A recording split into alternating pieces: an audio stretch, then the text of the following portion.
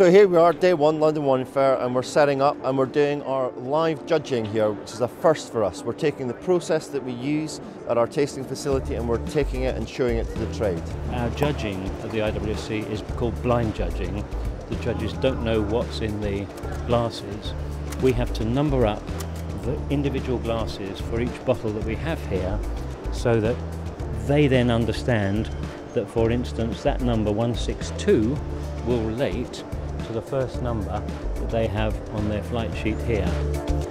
Our judges never see a bottle. They only ever see a glass with a number on the stem. That's it. They will know that the wine is a Syrah and they will know that it's from France and what vintage it is, but they will not know producer information at all, and they never do in the IWSC. Literally all they see is that, a glass with a number on it. They don't see any of this.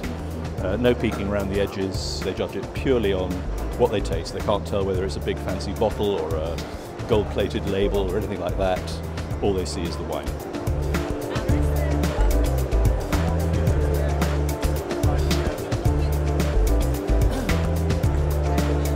We've got panels of 5 judges. That's the smallest IWSC panel, and each panel is chaired by a master of wine, and they will sit and they'll analyse and they'll scrutinise every wine, and they come to a conclusion which they whittle down through a process of debate and discussion. And today we're going to come up with winners, but if it was on IWSC competition, we'd be coming up with gold, silver and bronze. I get asked a lot, how does the judging work? You know, what are you looking for? What are the score sheets like? People can actually come and see us doing it for the first time, I believe, and really get a strong idea of what exactly we get up to and where these rather mysterious medals come from and how they're arrived at. I am looking for typicity. Is the wine as it ought to be? Secondly, is it in balance? Is it ready to drink? Is it too young but probably will be wonderful in 1 or 2 years' time? There's a tremendous number of things.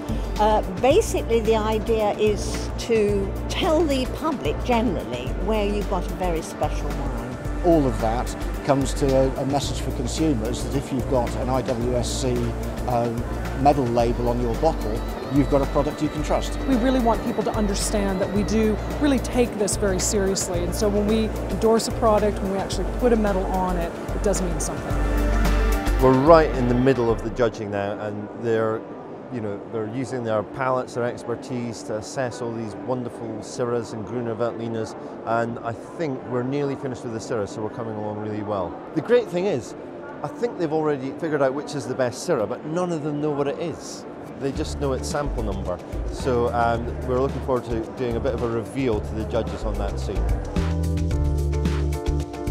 I think the real highlights today have been the Syrah from South Africa, especially from Stellenbosch.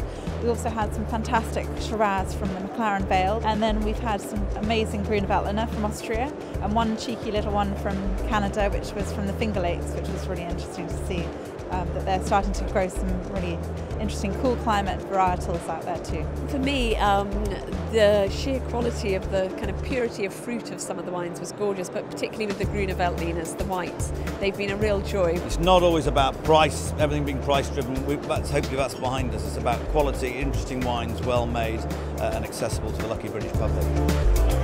It's a personal favourite of mine, this wine, so I'm delighted that everyone else finds it fantastic as well. So it's a great award. Thank you very much.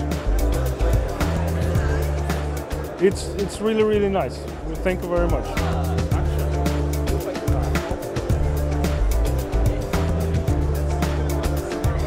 So we put so much effort in every single bottle that we produce that when we have recognition, it really makes us really proud.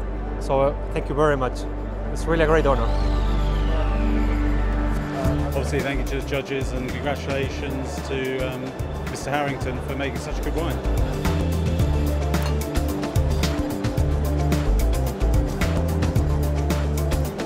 We judge wines 7 months of the year. We do it slowly, we do it in a considered way, and we want to show that process today. The IWSC, to my knowledge, is the only competition where you don't actually see any bottles at all. The glasses are numbered, and all we have are the wines in the glasses to judge. So it's a great idea, and I'm all for it. People can see the total integrity of the process. They can see how the wines are genuinely blind. There is absolutely no hint as to the quality level. There's no hint as to the fanciness of the bottle, fanciness of the label, or any of those sorts of things. Simply judging it on the basis of what's in the glass. This competition is very well known for its kind of rigour, the very fastidious nature of the judging. Everybody really respects the fact that the judging process is so thorough and so above board. And therefore, when wines receive their medals, I think it is it is very highly respected that people know, and they'll know even more if they come and see us judge today, that those wines have passed through this very meticulous judging process and have come out the other side with their awards. So yes, it commands a lot of respect.